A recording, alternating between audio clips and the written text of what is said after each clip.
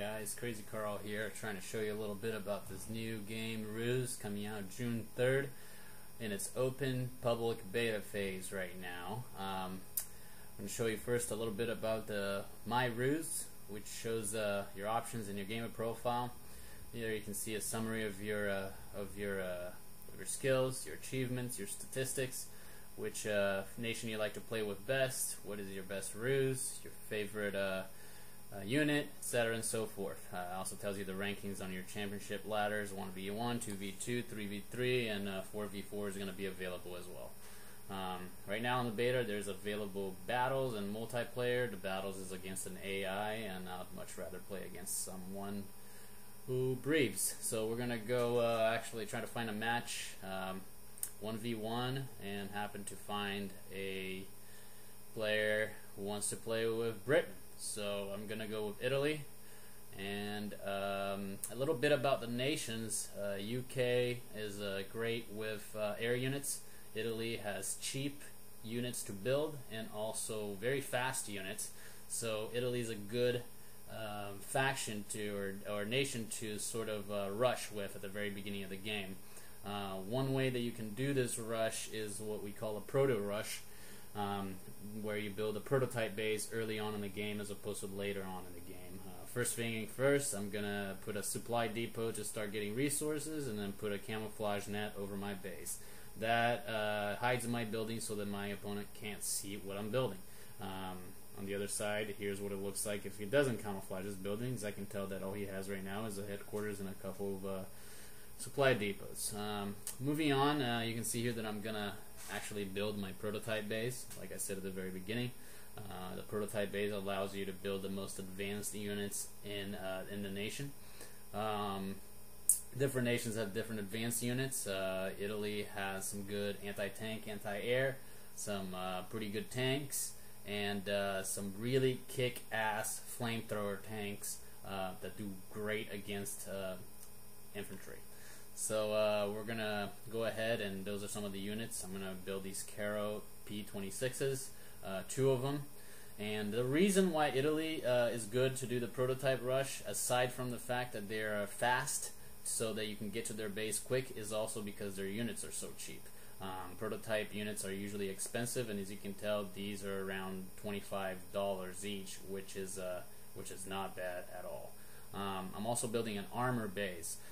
Just like in any real-time strategy game, in R.U.S.E, you must have eyes in order to be effective. I'm building an armored base so I can build an armor recon and get eyes on my enemies so that I can send the right units at them. You can see my 2 P26s heading out to cause some damage. On the top left, you're going to see, actually here you're going to see me putting some radio silence in the middle of the map that will hide my units, which will allow me to rush him without being detected. You'll also see that I am building a unit called a Breda. Bredas are a combination of anti-tank and anti-air. I figured those were good units to build against Britain. On the PC version, you can press tab over your unit and it'll give you a description of that unit. Here's a description of the Breda. You can see that it does great against tanks and great against air. So I'm gonna go ahead and build some. I'm gonna build some of these so that I can combat his airplanes. Which, you know, if the reason he picked Britain is because he's gonna have airplanes out there. And skipping ahead a little bit, there you see one of his bombers coming from my recon. And if it wasn't for my Breda, he would have succeeded. Instead, he was chased off back into his airfield to repair. In the meantime, my P26s are pushing into his base, messing up some of the light tanks that they sent against me. They didn't have eyes on me, so they didn't know what I was rushing them with. When they saw that they were advanced jumbo tanks, that's when people crap their pants. So as you can see here, with 2 tanks, I'm pretty much tearing up the house in his base, pretty much taking on every single unit he brings out, as well as destroying some of his buildings in the meantime, whenever I have a chance. On the bottom left there, you can see my Breda going after his airplane as well. Quick note here on the top left, you see where I just clicked. That's the R.U.S.E. I'm about to put Fanaticism on my tanks. Fanaticism puts that flame above your units, which means that when your units begin being attacked, they will not retreat, which is an aspect of this game. Once your units start being attacked, they begin to retreat, which is not good for a rush. On the other side of that, you can also put Terror on the enemy units, which causes them to flee faster. As you can tell, I'm putting Fanaticism on top of on that region as well, so that I can keep pushing into him.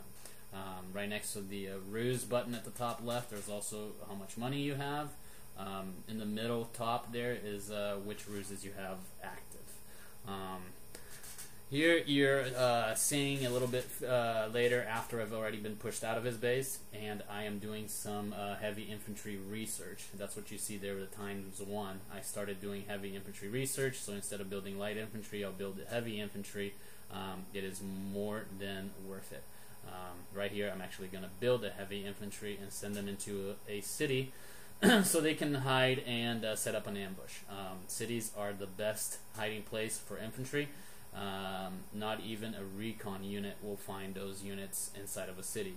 You can hide units such as recon and infantry inside of woods.